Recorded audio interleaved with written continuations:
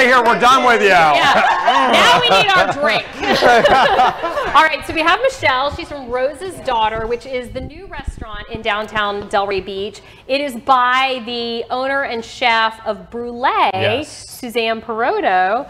And I have to tell you, the food is phenomenal at Rose's Daughter, and apparently the drinks are too. Where is it located in Delray? Sure.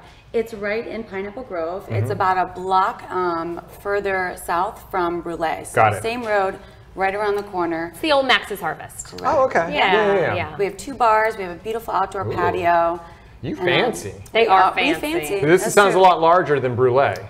It is a little bit larger than Brûlée, a little bit of a different layout, but it's an open concept, open kitchen. It's really and a who fun is time. Rose? Roby wants to know. So Rose is Chef Suzanne.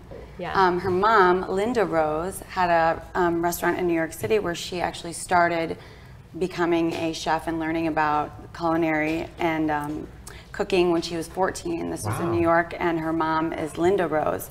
So this restaurant is really an homage to her mom, Linda Rose. So she Rose's is daughter is Chef Suzanne. So when it's an homage, is it some of her recipes? Is it just themed after what she would like?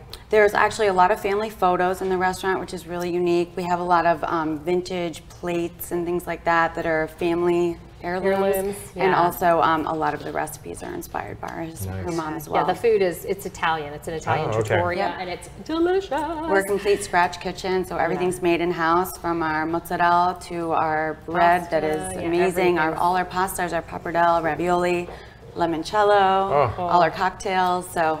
All right, so what are we making today? So today I'm making for you guys a cocktail called the Le Passion, which means passion in Italian.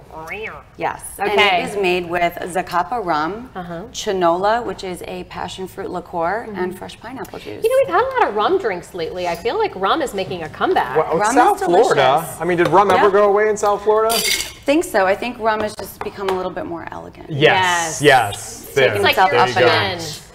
Well, yeah, gin's always been elegant. It's just younger people are drinking finding it. What happened to tequila, Michelle? Oh, tequila's there, don't you worry. Okay, good. Tequila's one of my favorites. What is your drink? So my drink, it's hard. It's hard for me to go out and order a drink because, you You're know, I'm used to making my drinks, and if there's something off, I'm like, So I usually drink wine when I go out, but if I'm behind the bar, or if I can access behind the bar somewhere, I'll whip something up real quick. So depends. I do love tequila, but this drink is great also with rum.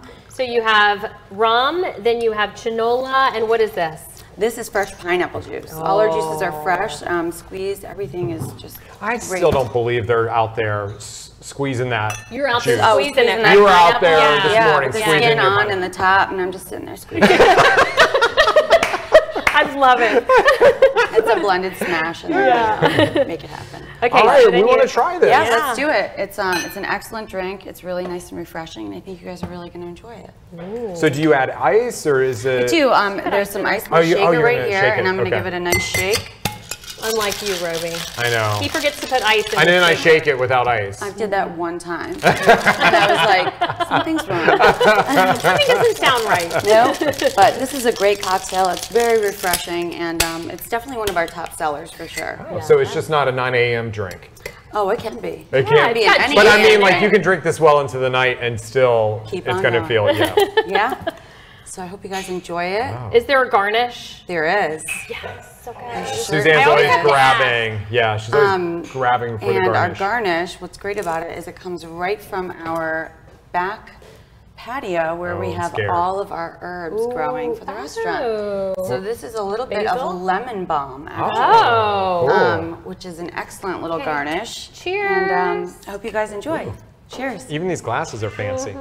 Fancy coupe glasses. Oh my God, that's really good. Yes. And I don't taste the rum at all, or the liqueur. It's a little magical gift I have of disguising the alcohol. Well, that's Suzanne's way of saying, I need a heavier hand. You still have it. No, that's a dangerous thing. That's a promise. All right, well, thank you, Michelle from Rose's Daughter. Go check them out and ask for the Le Passion. You know what I like about this? It's not too sweet. It's definitely not too sweet. It's just the right balance. Yeah. All right.